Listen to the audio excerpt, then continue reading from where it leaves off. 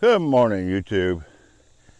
Out at the Mississippi Ponderosa, and we've got a new addition to the family.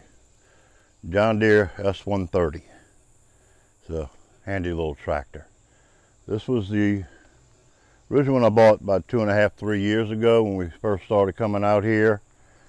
Craftsman, got a 24 horsepower Kohler engine in it, with a 54-inch cutting deck, and she's been a good tractor. But right now, it's not working.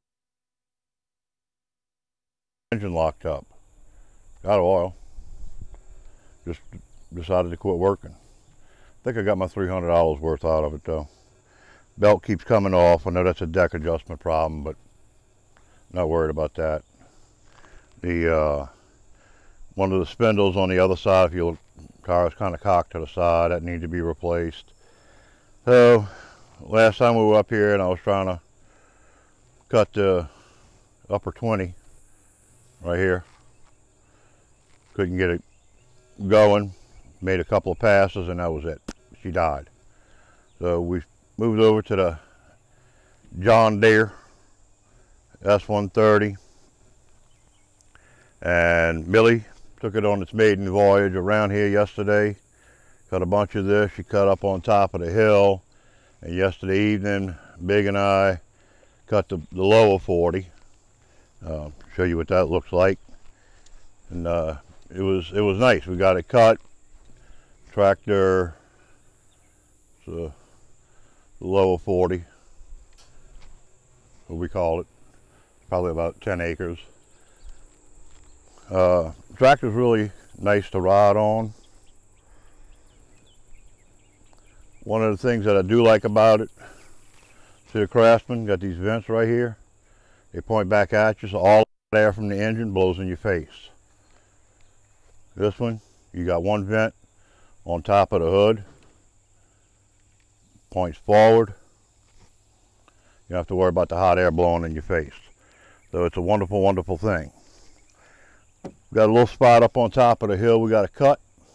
Be the last thing we need to cut before we start packing up to head out. We'll bring y'all up with me. We'll cut that. It's a slalom course through some oak trees. So it'll be interesting. So be back with y'all in a little bit. Cool.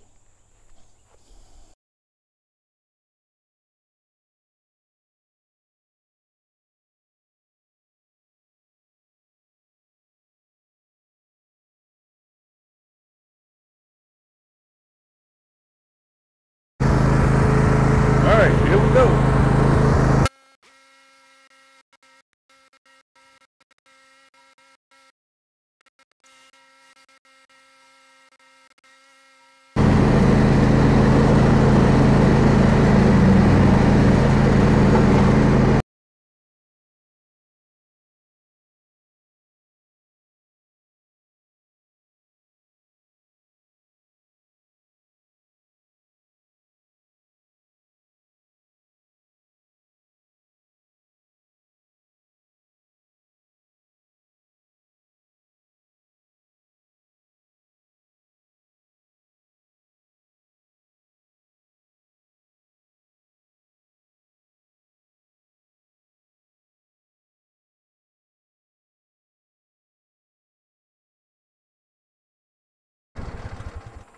Okay, so that's that.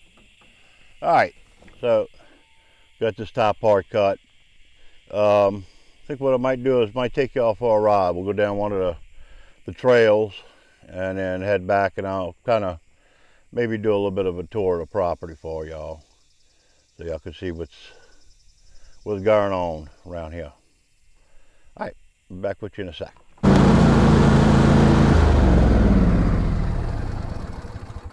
All right, we're about to go down one of the trails. Keep your eyes open. I have seen rabbits before. Quite possibly could jump a deer. Who knows?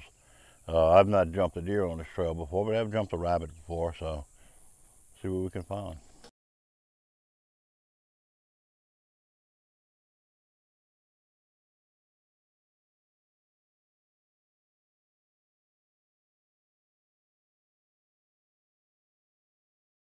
It was right about here one day. Brian and I were coming down the main driveway, and there was this beautiful gray fox sitting right here in this spot. It was really impressive. It was a beautiful, beautiful animal. Love seeing it. All right, let's keep going.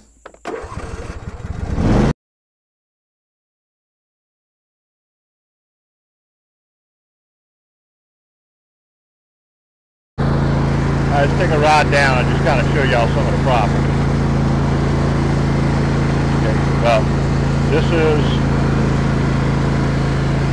going up the hill, leading out off the property. Got a couple of some cedar trees over here.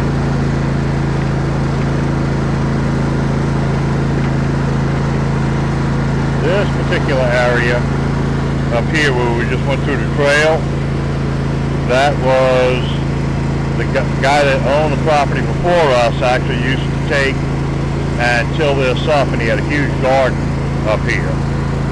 That's why it's kind of bumpy, especially in the back there, because there's still remnants of the roads back there. And of course, the Shabin,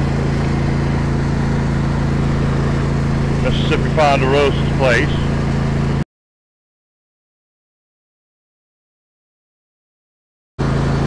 And then back here we actually have some trails that lead back into the woods. I'm not going down them on the tractor because there's so many blackberry brambles. Just cutting around here you get tore up. And we go back there in the 4x4, but it's just way too nasty back there with the brambles and all that. I'm not going to fight. And they have plenty of rabbits that hang out all up in here. You see them a lot of times in the evening, sometimes early in the morning.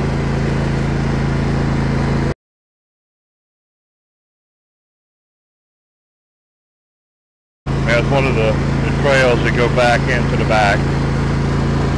But again, I'm not going down that way. Too many blackberry bushes.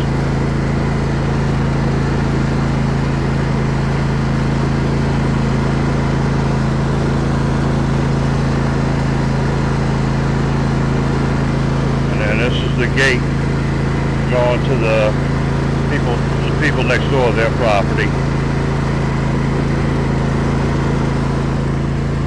And then to look at the hill from the back and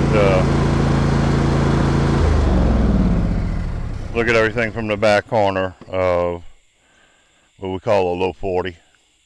It's probably about, I don't know, 10 acres, 8 acres, something like that.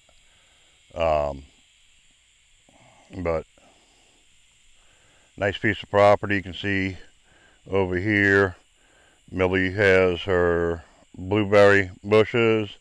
Behind it, those are the catawba worm trees, and then we have some peach trees and Japanese plum, as well as fig trees back here, sweet gum, some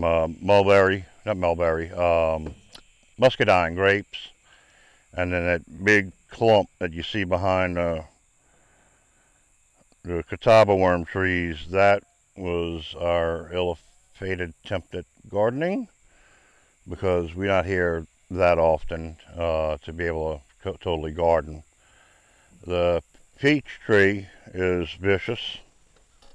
It ate me up yesterday. I got a big scar on my arm. I'll show you that later, but think about it. But all in all, not a bad place to kick back and relax, and especially when I can get the grandkids out here. They love running around playing. You can just turn them loose and not have to worry about them. They're all, you know, sub 4 or sub 5. No, actually I got one that's 5. So 5 and below. But you can just let them roll, and they just love it. They love playing. Come out here and do whatever they want to do. All right, set back up.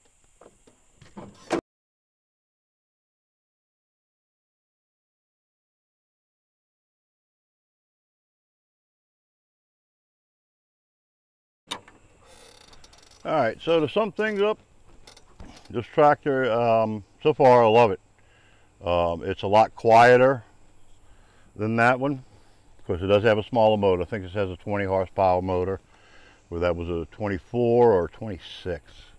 Can't remember offhand, but either way, this definitely is quieter. Of course, it's new. That one may have a hole in the muffler. I don't know. I didn't check it out.